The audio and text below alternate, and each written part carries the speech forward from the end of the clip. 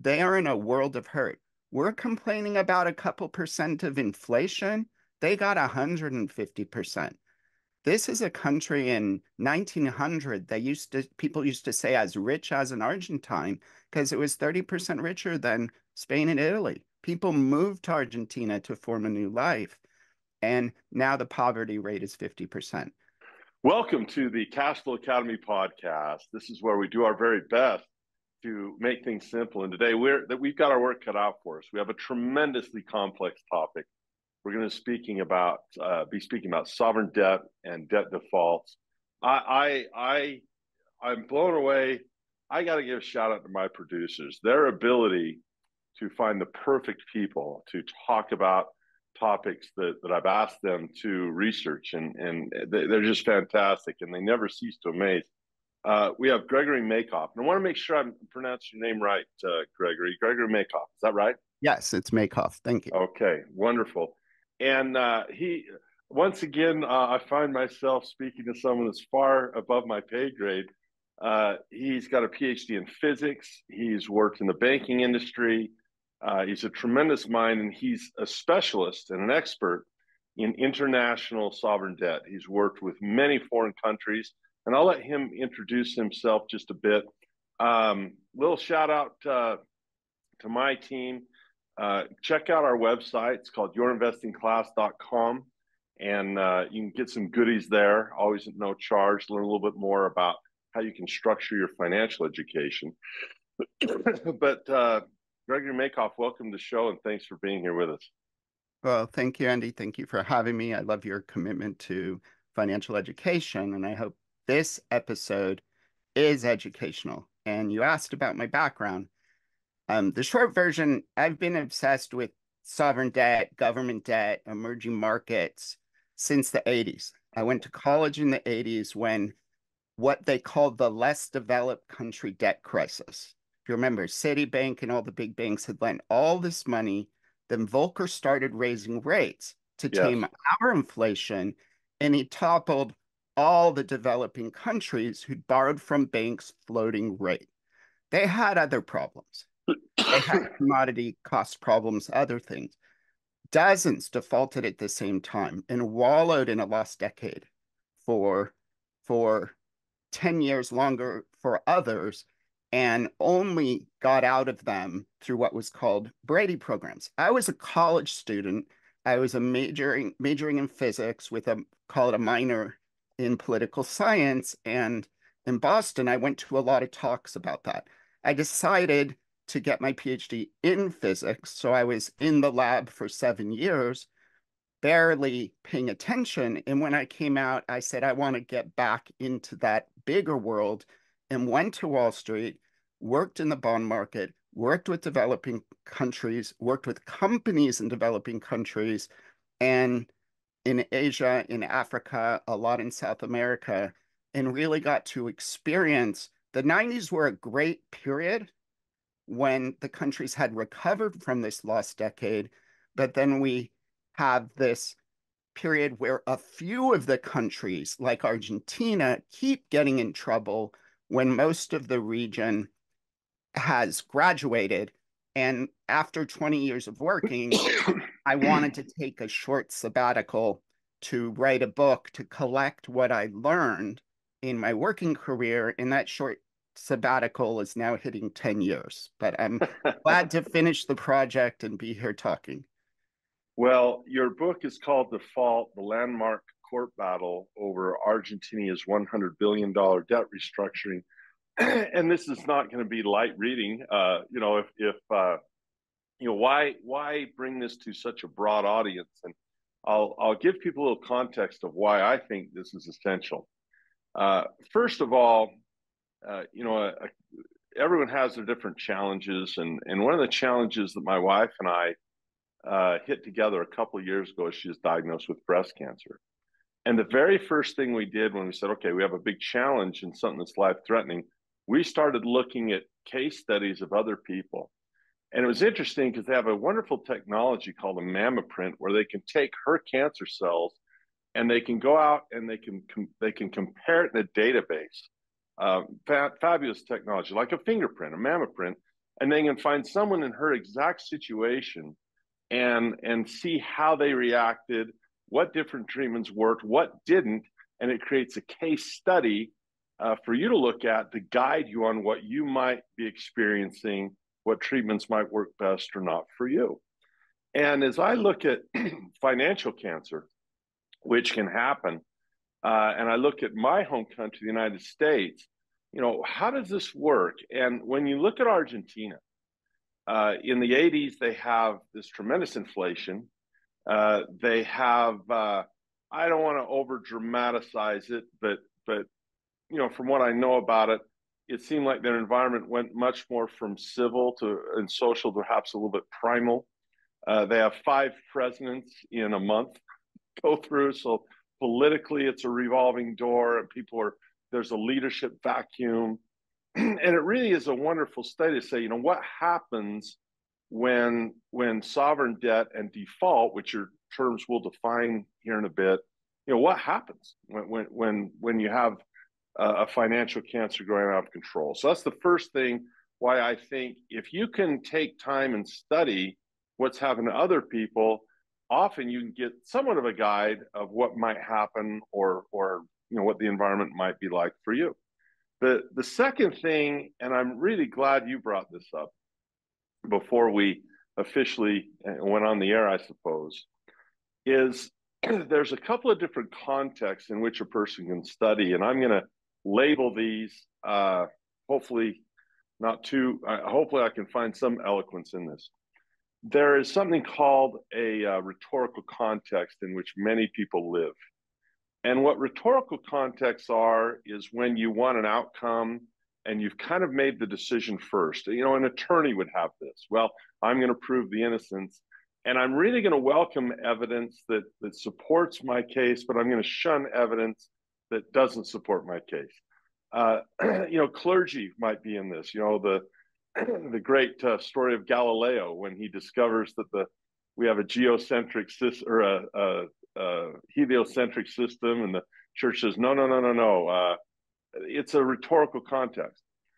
Opposite to that would be a science context like veridical, where you know, the veritas, the truth, where we're really looking for the truth, and we step aside from agenda. In other words, I would take off my Democrat hat, or I would take off my Republican hat for just a moment, and I would simply be a judge.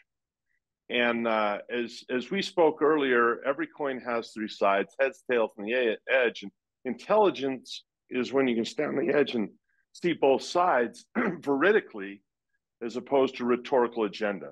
So I'm going to invite you to really take off the burden of partisanship, because it really is a backpack of rocks. If you've already decided one group is right and the other group is wrong, and you know the other guy is evil, that's a backpack that weighs you down from having that veridical context. Say, look, I just want to know what the truth is, and I'm excited to learn the facts. And so with that context, because it's hard to speak about sovereign debt without policy, because monetary policy and fiscal policy are intertwined, policy and politics. So with that context, we're going to dig into some heavy duty stuff. Anything you want to say about those 2 ideas of Argentina being a case study that is relevant and perhaps a microcosm for larger countries? Anything you want to say about that veridical context in which you and I enjoy residing? No, thank you very much. And I think I'll even start. I appreciate you sharing your story about your wife's medical issue. I hope she's fine. She's doing great. And what you're describing, that trauma of going through a serious medical problem, I'm sympathetic for countries going through deep crisis. And you have a country who usually can't pay because of what the 20 former governments didn't do right. And they get in office because they voted out the other guys, and it's a mess and it's hurting. There's not enough money for schools. There's not enough money for police. There's not enough money for health care. People are hurting. They're cutting off people's power. They're not paying bondholders. Bondholders are screaming. So you're in a world of hurt. Unfortunately, My book is about Argentina's $100 billion bond default of December 24th, 2001. And the country's back in trouble today. They had an election over financial instability in the fall. They have a new government. There's protests in the street. They are in a world of hurt. We're complaining about a couple percent of inflation. They got 150%. This is a country in 1900 people used to say as rich as an Argentine because it was 30% richer than Spain and Italy. People moved to Argentina to form a new life, and now the poverty rate is 50%. My heart goes out to people who are struggling, and I want to do exactly what you said, is study this scientifically, because the question is I worked in bond markets. I love bonds. You issue a bond with the fixed coupon, you borrow a bond, you build a bridge. You create more business, you create more revenue, everybody's better off. But 5%, 10% of the time in the developing world, somebody doesn't pay and it's a mess. And it becomes sometimes a very deep crisis. And you have to transition from total crisis to normalcy. And that's where the experts in debt restructuring come in and do their work to go from abnormal to normal. And the distinguishing factor of Argentina's 2001 default is it took 15 years to clean up that bond default. Countries I worked with cleaned up their defaults in a couple months, in the case of Jamaica in 2010, or a couple of years. We're talking 15 years, 4 years to get out an offer and another decade of litigation. So it was like, if you're going to have a case study of a country and a deal gone bad, this is the one that breaks everything. But is that more educational? Let's So, dwell. yeah, Let's dwell on that human. There's economic crisis, political crisis, but at the bottom, this is all a human crisis. I mean, the birds and the bees and the animals don't even know any of this is going on. Only humans know this is going on. yeah. And when you look at the United States, for example, well, let me back up. I was in Argentina giving a speech, and it was wonderful. The promoter invited my sons, and it was magical. They're probably 9 and 10 years old at the time. They actually got on stage and did some speaking. One of the things I used to do it was probably a low hanging fruit to bring some charm, is I'd have my kids talk about it, and we had a little routine we would do. And I'd say to my son, how we started this when he was in the second grade, 8 years old. And I'd say, who's going to pay off all of this debt? Who's going to do this? He says, us young kids. It was very powerful. And I said, are you old enough to vote? He says, no. I go, so you didn't vote for all these policies. You didn't vote for all this debt. He says, no. I go, but you're going to be the one that pays it off. He says, yes. And I said, well, what's that called? And he said, well, that's taxation without representation. Hmm. Today, if a child is born in the U.S., their share of our national debt is about $600,000. That 34 trillion we've already borrowed. You have 212 that we've promised each other in healthcare benefits and other things. So if my math is right, that's about $7 million, or excuse me, about $4 million per kid that we owe each other when we're born because of promises that were made before we got here. So there's a compassion that any human being must feel for the Argentinian people who have now grown up since 1980 and still reeling from much of what has happened politically and their revolving door that way. So the human part of this is really can get lost in the big numbers if you're not careful. Food, clothing, electricity, these are human problems that they're trying to solve down there. So I appreciate that. Let's talk a little bit about some definitions. Government debt and sovereign debt. Would you care to clarify that so as we have our conversation, we understand government debt, sovereign debt, and default? I think those are three terms that we do well to define as we continue. Thank you. And as a investor podcast, I'm a big believer in sovereign debt as an asset class to invest in. There's yield, and it's $1 trillion asset class. Yeah.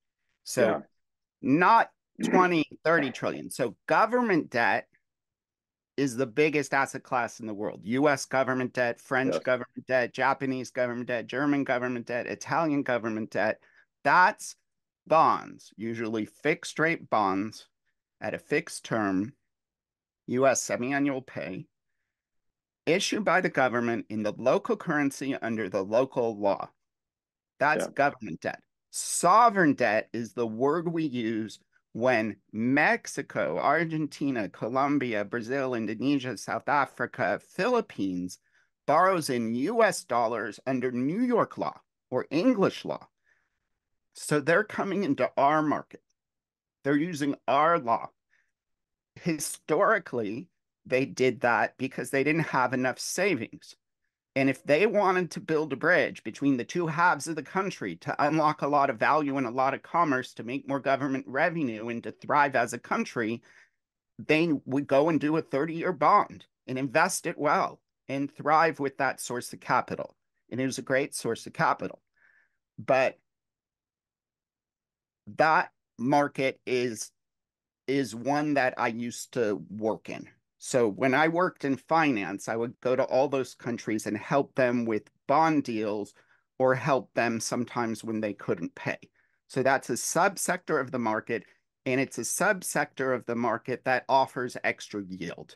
In the 90s, after most of those countries fixed themselves in their so-called Brady plans, a Mexico bond might trade at 200 basis points, 2% a year over US treasuries.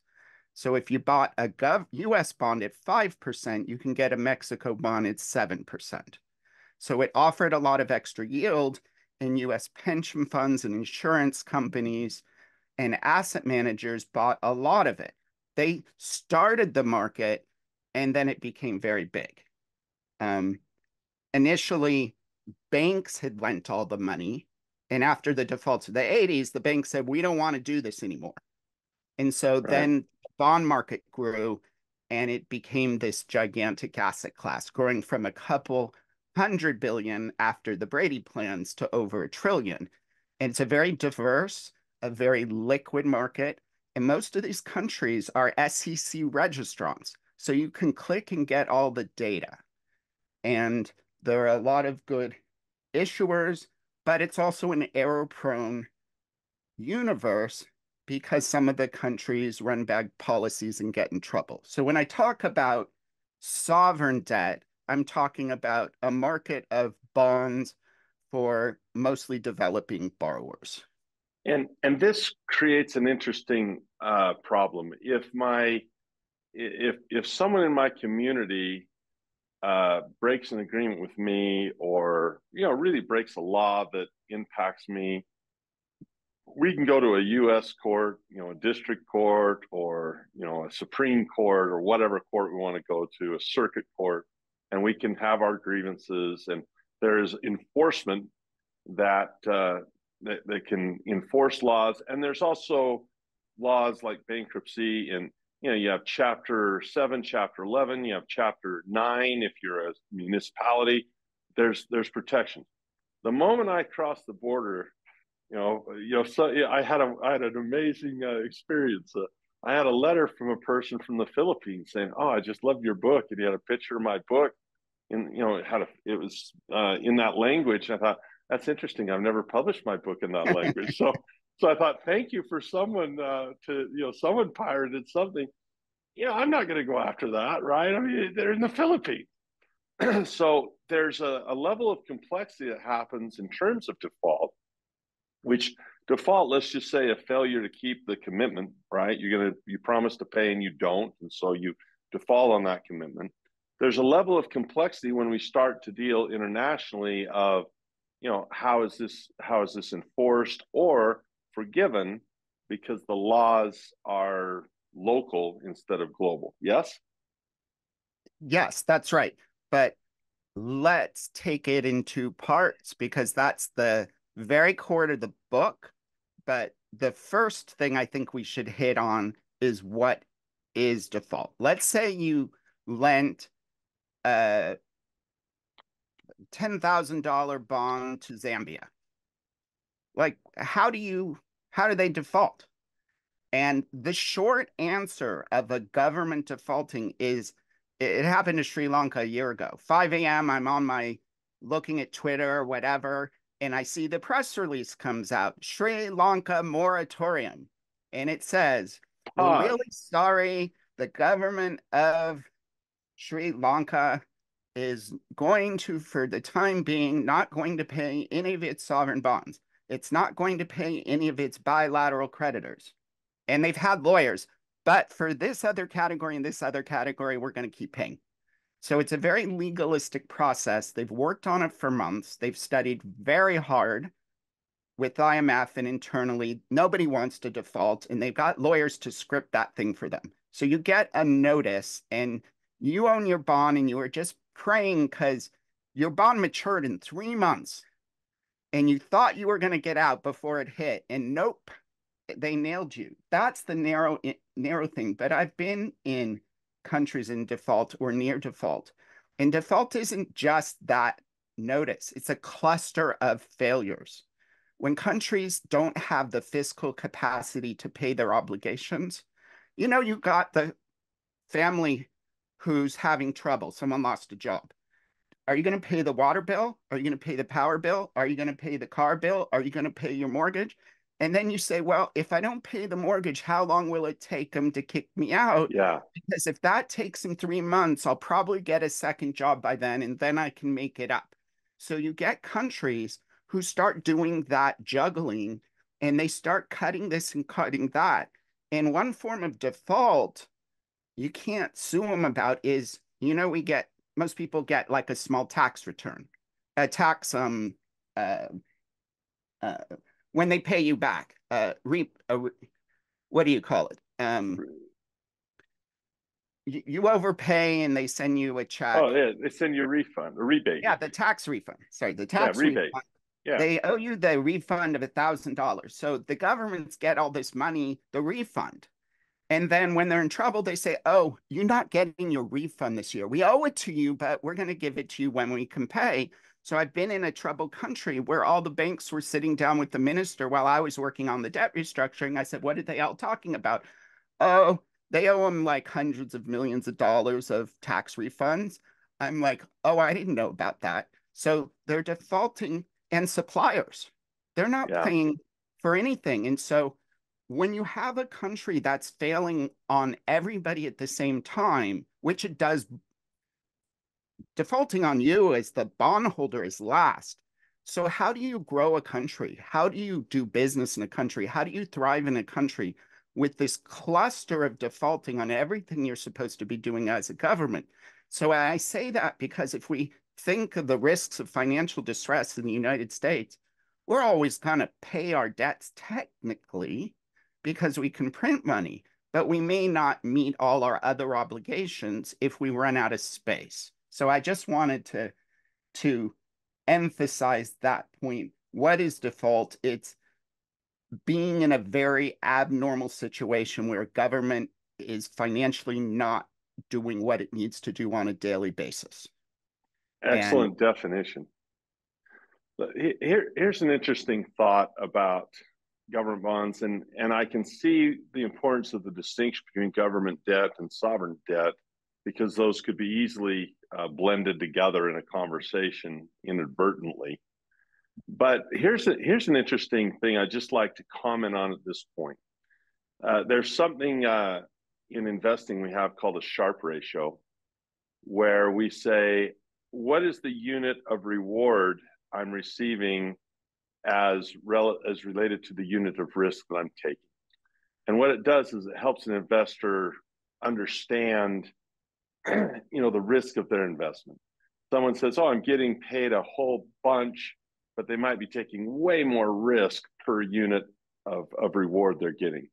And when you look at a Sharpe ratio, you need to start with a comparison, right? What is risk? And often they will use a U.S. Treasury saying that it's theoretically risk-free. which I think is interesting. So you say this is risk-free money, and you mentioned that, well, the government can always print money. Alan Greenspan famously said on CNBC, well, the government can pay any debt it has because we can always print money to do that. That's his big quote, in the 2008-9 bubble. On the other side of this, we've had twice that the U.S. has lost their AAA credit rating with two different agencies. One because of the 08 problem, and then more recently we have this saber rattling every time we need to raise the debt ceiling, and the credit agency will say, well, look, we see a risk because Democrats and Republicans are so angry with each other that out of just spite, they might not raise the debt ceiling. That can cause problems.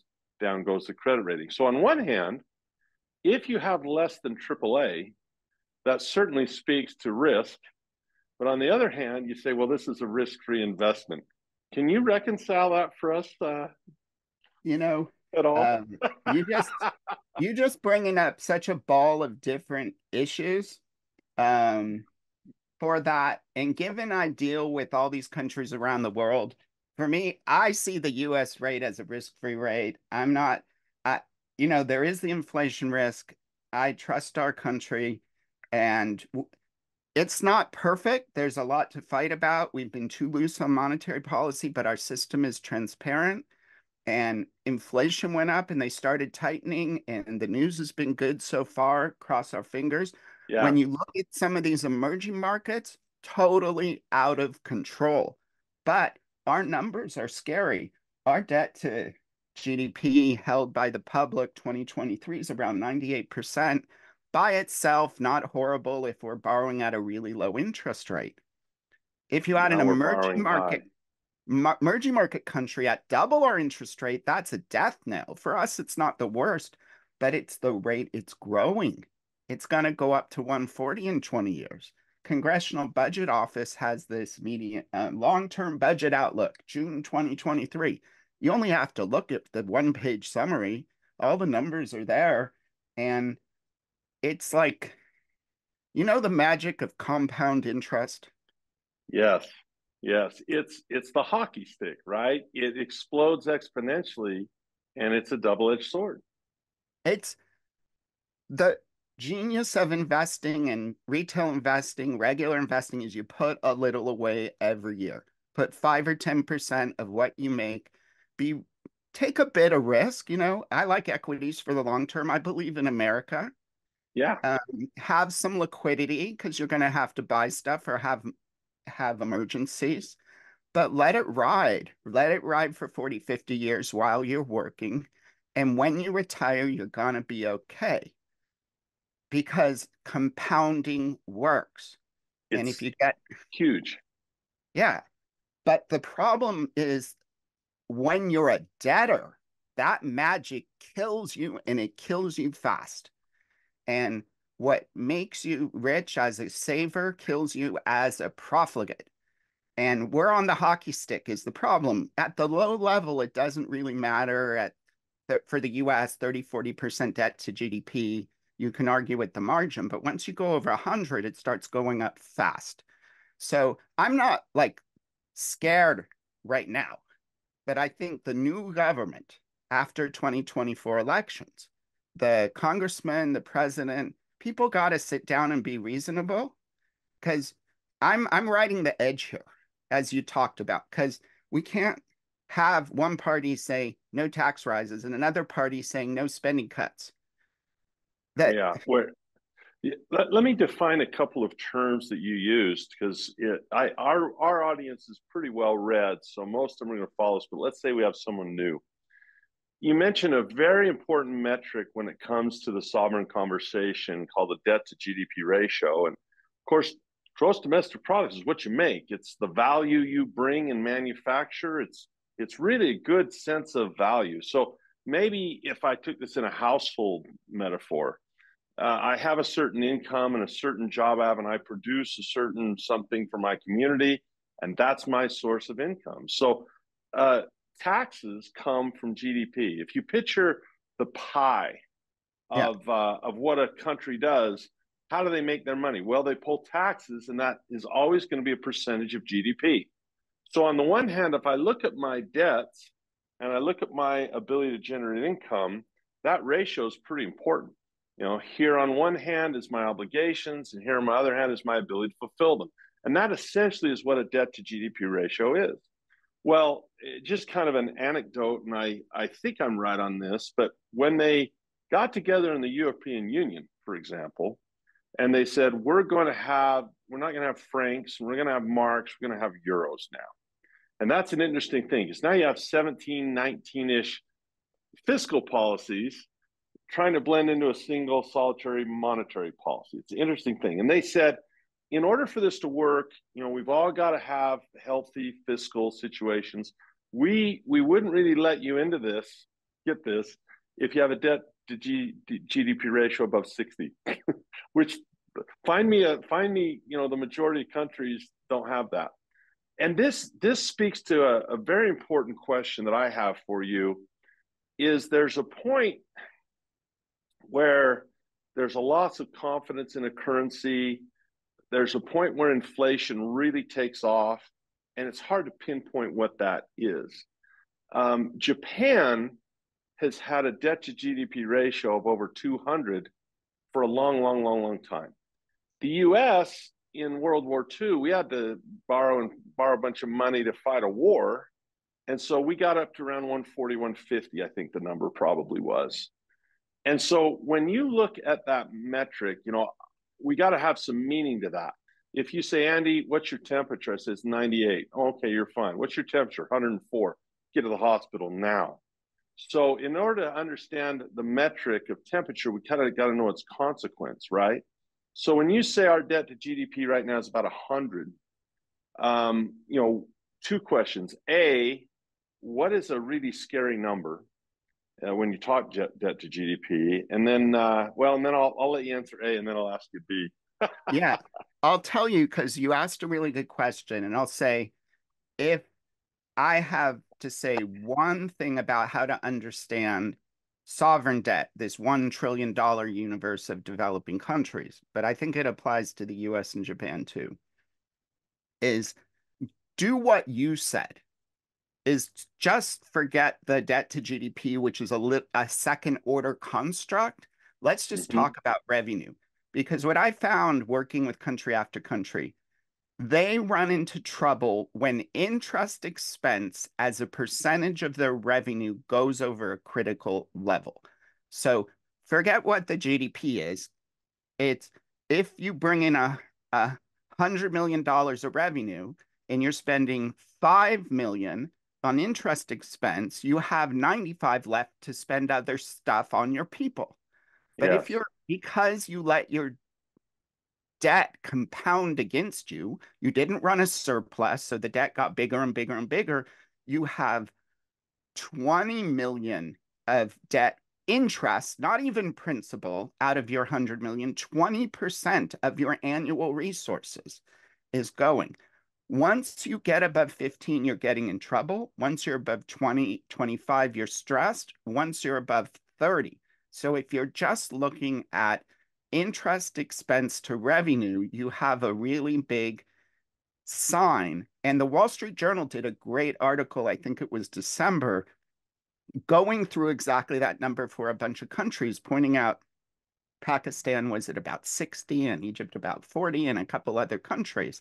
And so I would recommend people keep it simple, look at cash flow, and it's purely logic. If more than a third is going just to interest, and remember, to get that interest away, you have to start paying principal too. So you Yes. have to pay the 30% in interest plus another 5% in principal every year for 10 years to work down the size of that debt. That's a very serious, what you call fiscal adjustment. And then Yeah. everybody says, well, we don't want to cut our budget. It's going to hurt. We need to pay for schools and healthcare. But that's the issue. It's to get out of a debt trap, a debt crisis, you need to tighten your belt. And that's I'm what, gonna yeah. I'm gonna throw out this postulate. I'm gonna throw a question Yeah. out there. Let's say that you have three things in play. You could, you have this budget and you're going to try and balance it, or you're going to try to repair it. You're going to try to make it better. And there's three things you could do. First, you could spend less. In my house, Yeah. I can spend less.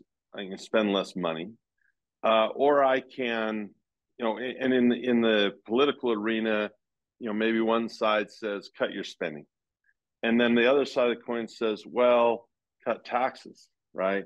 Or raise taxes rather. So you could cut spending and raise taxes, right? Earn more, or you can grow the GDP and say, look, if we grow the GDP, the whole pie is bigger, and we have more to tax and more to spend, and that. But there is a point I think we're talking about where the numbers and the obligations can get so large, like there's kind of a tipping point, a critical mass, or whatever you want to call it, where the ability to raise taxes, there's just not enough money there in the GDP to do it. You cut spending, there's not enough spending to do it. The numbers are too big, and our capacity for growth does have a limit. There is a limit to the goods and services that can be purchased in a finite world. So is there a point that it becomes past the point of no return? David Walker, the Comptroller General of the United States, quit his job. David Walker was the nation's lead accountant, and he worked under both like Clinton administrations and Bush administrations. He was very much a bipartisan guy, and he quit his job in disgust. And he said, look, there is a point where we have to act like soon, or we will not be able to grow our way out of this problem, reduce tax our way out of this problem, or reduce spend out of way, or increase taxes or reduce spending. Is that critical mass real, or is that just the Chicken Little, the sky is falling and the sky is falling, or are those numbers real? Yeah, Is there a point of no return? Is the no, short. we're not there. It's a serious issue. Former Secretary of Treasury Robert Rubin was talking in Bloomberg yesterday about fiscal issues. That's real. But let me add something colorful and interesting, because these two Harvard professors wrote this history of all the government debt and all of human history and all their defaults. It's quite a Yeah. tome. I'll give Yeah. you the short version. It's called This Time is Different.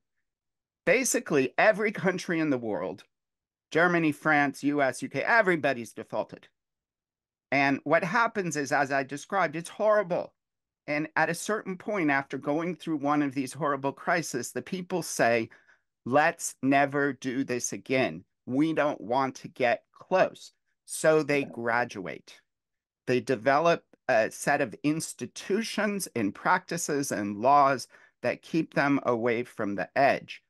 And what's interesting in this sovereign debt world with the Brady plans, since the mid 90s, Mexico, Brazil, Colombia, Chile, Panama, Peru, these countries are not getting in trouble because you know why they don't like debt restructuring besides the budget cuts? Because when you get in trouble, you run to the IMF for help. And when your politicians can't come up with their economists, we're going to grow out of it, we're going to cut out of it, whatever that story is, they lose all credibility. And these foreign experts from Washington come down and tell you what to do. And that makes everybody really mad and insulted because they're proud. And they're like, we never want the IMF to come again. But when you mess up so badly that all your economists and all your experts and all your political class lose credibility, the foreigners come in, they develop a model with you, and their bean counters stay in your country for 3 years in every ministry, counting every dollar you spend. And you have to have quarterly report cards to the board of the IMF. It's a great system. It's much vilified. But when you have a country that's messed up, it's a very well-designed system to get them back to being a normal financial entity. After graduating, the Mexicos of the world never want to go back. The mystery is, well, having gone through it, why has Argentina defaulted in 2001? Why did it default in my book under court order in this lawsuit with the holdout hedge funds in 2014? Why did it restructure again in 2020? Why is Venezuela having this maximum Yeah. default known for years? So what makes difference? Most countries graduating, but a few countries making policy choices and mistakes where they're backsliding. And what's sad now to say is Argentina has a lot of political partisanship, and partisanship leads to overspending. Mm-hmm. Overspending leads to either more debt and defaults or more money printing and inflation. And that's why they're in trouble again. And so we have a partisanship problem. Do we have a Huge. debt problem? Not right now. So I'm much more worried about the lack of civility, the lack of normal process, the lack of mature scientific discussion of planning for the medium term. And so I don't want to be partisan about taxes or spending. My call is to just get everybody to not treat compromise as a dirty word. This is a difficult balance because, for example, if I look at my friends, well, I shouldn't say my friends, my esteemed, I don't know, contemporaries like David Ramsey and Susie Orman, it's a debt, debt, bad, bad, bad. I've created a lot of wealth in my life by borrowing money and buying a house and renting it and providing housing that's affordable and fair to people. And that debt has been wise debt. It's an accelerator of wealth. And if a country doesn't do that, they're gonna remain what people might call third world. You've got to have investment to do this, and it's got to be responsible. That's why sovereign debt could be a really good thing. If you go with austerity measures that are just completely too far away from this because you're afraid of it, you're not going to develop. You have to have some debt if you're going to keep up with the world. And debt was required in World War II, and in my opinion, it would be required today. Think of the race for AI. Talk about a Sputnik space race. Yeah. The race to the moon was one thing, but the race to AI, can the U.S. afford to let China really develop AI at a faster rate than we do? So investment to accelerate and to compete, it isn't. You just can't say, well, we're going to have our austerity. We're just not going to. Debt's a dirty word. It's like fire. It's not really good or bad. It can heat your home. It can defend the bear, but it can burn you too. So the problem politicians have is they care about votes more than balance, perhaps. And whether you're on the left or the right, it just gets very difficult. Part of the reason I think default, the landmark court battle over Argentina's $100 billion debt restructuring, the reason you go to Amazon.com and you buy this book is because I really don't care how you want to vote when you go in the voting book. That's your right, and vote your conscience. But my word, please try to get as much knowledge as you can about policy so you have a really good judgment about what you feel wise policy would be. Whether you want to go on one side of the aisle or the other, but please be as educated as possible. If you're going to care about monetary policy, learn what it is, look at some case studies of what's done and saying, do I see any mistakes down there that I would like to avoid? Comments on that. Let's talk about the general education of an electorate.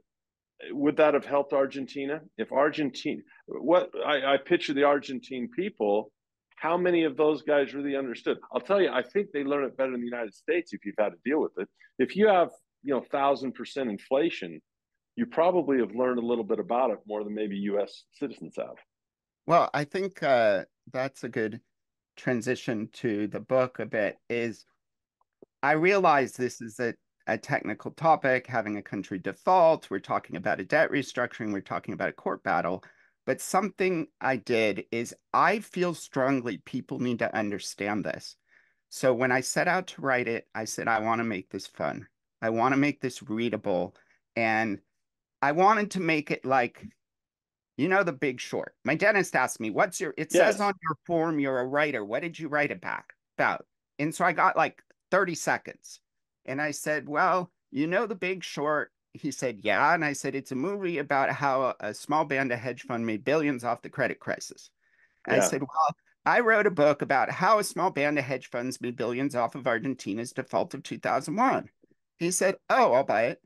So I really did write it as narrative history, bringing readers in the room as Argentina defaults, as it fights with the IMF over its program, which budget line items to cut, fights with creditors because Argentina wants to give it a three-quarters haircut and the creditors want a third haircut, billions at stake.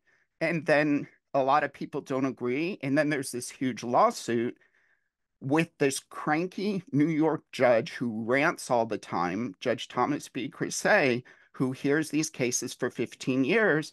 And it's mostly about how he hears these two sides. Argentina, these holdout hedge funds shouldn't get a better deal than everyone else. And the hedge funds say contracts must be honored. And it goes on and on and on. He gets really mad at his lack of a bankruptcy law, but he gets really mad at Argentina for not helping him solve the problem. And he throws the book at Argentina, making an extraordinary blockade of its ability to finance. It all blows up. Everybody's defaulted on. And then it takes a new government in 2015 of Mauricio Macri, who, get this, sends his new Secretary of Treasury, Secretary of Finance, and Undersecretary to New York and says, clean up this litigation. He sends him, and in a month, they convince the court, in 2 months, to back off this big ruling and force a really good deal, a big discount on the claims. And remarkably, those two people who cut that deal for Macri are now the new Minister of Economy for Argentina under Milei and the head of the central bank. And so there's a direct tie to current events. I know it's a hard topic and it has a lot of policy lessons in it, but I tried my best to make it like a story so that you can enjoy reading it. You're meeting Yes. characters while they're fighting high stakes battles about important issues rather than a lot of lecturing. You can hit the mark with that because every history story has a narrative. It is a story. It Yeah. is a narrative. It is a story. Let me ask you this, and in trying to be nonpartisan, there's one policy that I've struggled with, and I've worked very hard to be open to it and say, look, maybe I'm just not seeing it.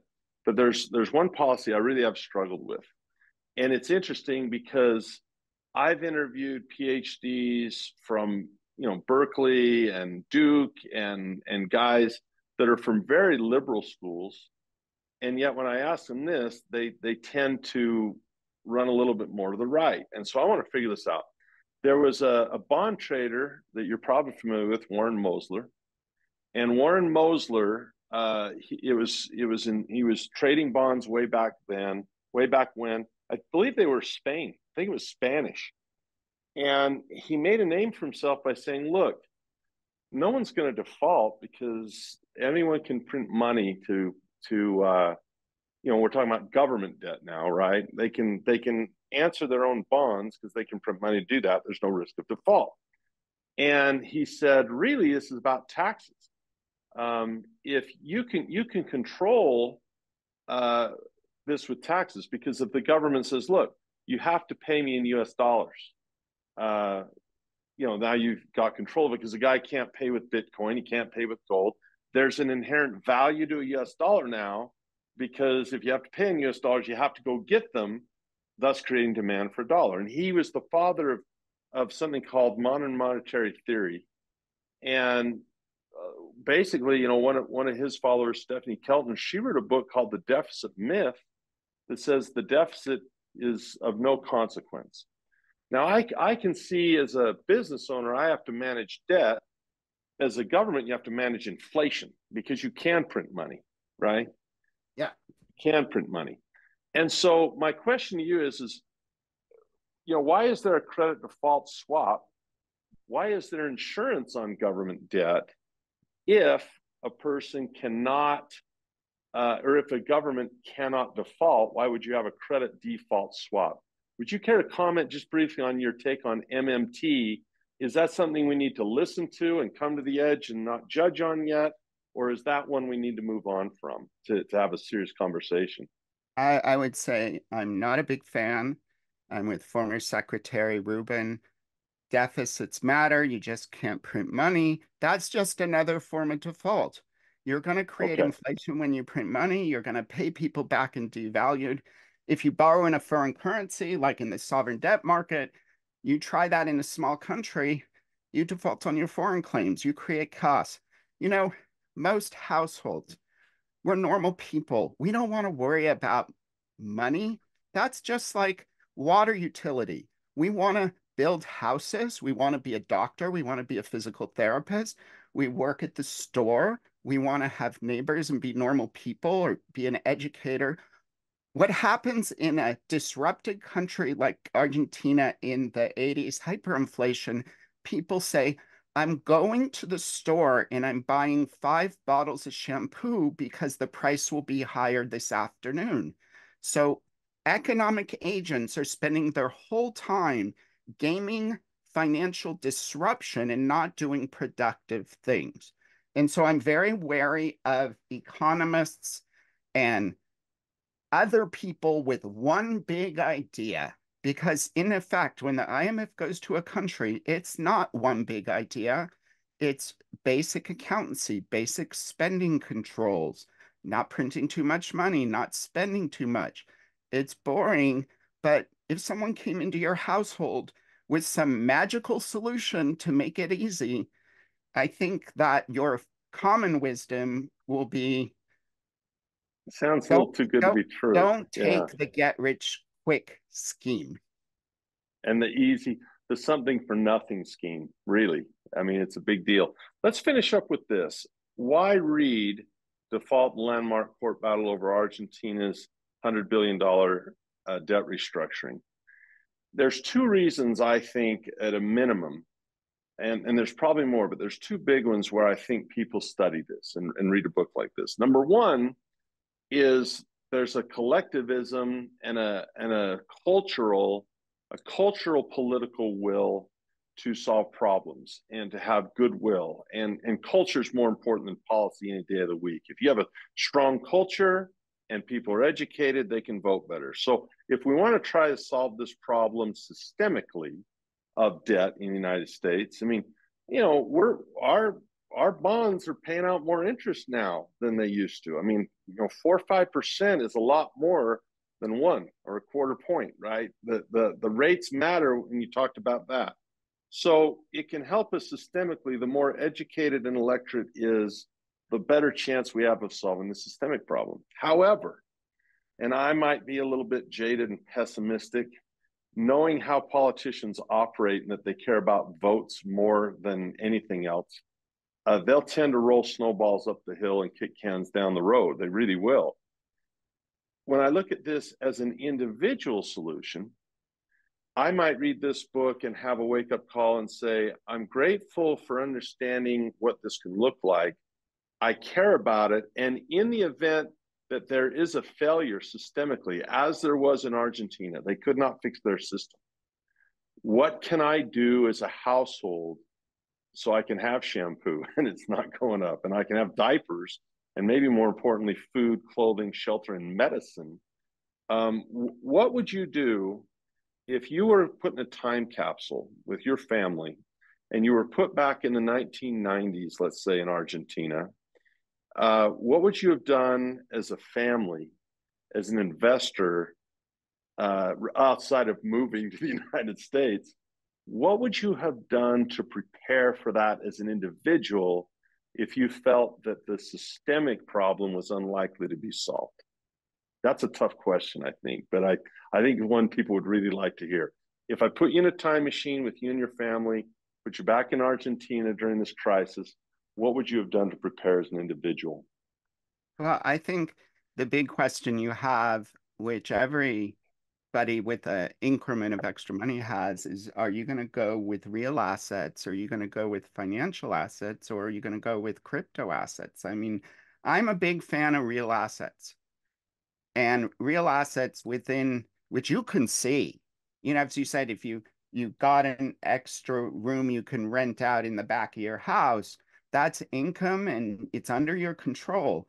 And there's always someone selling you a pump and dump scene or something. And so um, in Argentina, the rich people, the problem is they get excited about a government and hundreds of billions rolls into the country. And then they get scared and hundreds of billion runs out, breaking the currency.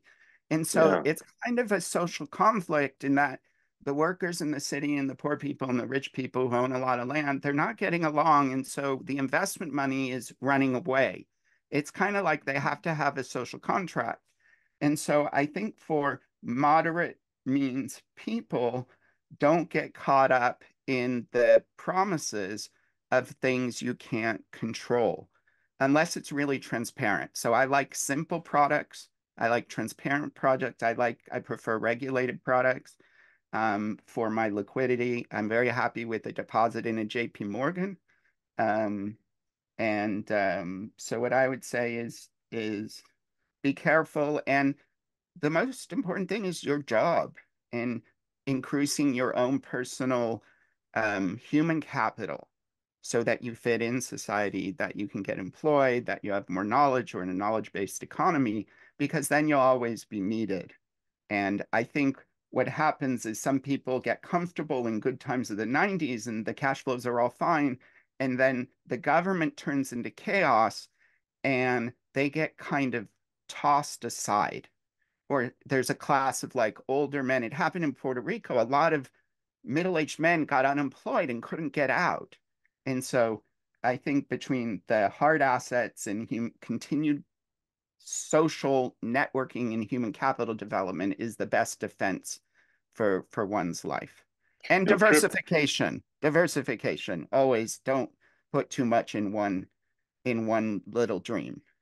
Crypto is a different topic for a different day, but it is fascinating to me that people would run to crypto for stability. I mean, if if you look at a chart of crypto and see its volatility, and then if you're in Argentina and you're flying to crypto, that tells you really where you are. When you see a crypto as a stable thing, it tells you where you came from. That's for I'll sure. tell you, Venezuela, Zimbabwe, you want to put your Yeah, cash in crypto, not the local yeah, currency. There's a real demand for an asset like that. In the United States, I'm not convinced, but there's a real demand for that. So we'll talk about that on another day. yeah. Sovereign bonds versus crypto. But it's been really fun talking. This has been a great conversation. Incredible, incredible. You've been so gracious with your time. What I've loved most is your humanity, and Thank you. that this is a you talk to a PhD and you think you can talk about numbers and physics and stuff, but the human concern that you started with is a good place to end. Go to Amazon.com, order Default, the landmark court battle over Argentina's $100 billion debt restructuring. And you can also go to the website. It's defaultthebook.com. Yes, is that Yes. correct? Yes. Defaultthebook.com. I hope I can have you back someday. You're not just a wealth of knowledge, but you're just a delightful personality, a delightful human being. Any last words for our audience as we try to navigate this world? You know, there's $4 trillion now in the I believe, credit default swaps. That's an insure. If you're paying that much for insurance, there's probably a danger. Any last words for our folks? No, thank you. And I hope we find another topic to talk about soon. Okay, hang on just a bit after I close the show so I can properly thank you. You've been listening to the Cashflow Academy podcast. And go by, again, let me give my website a plug, yourinvestingclass.com. Hope you enjoyed our conversation. We'll see you next time.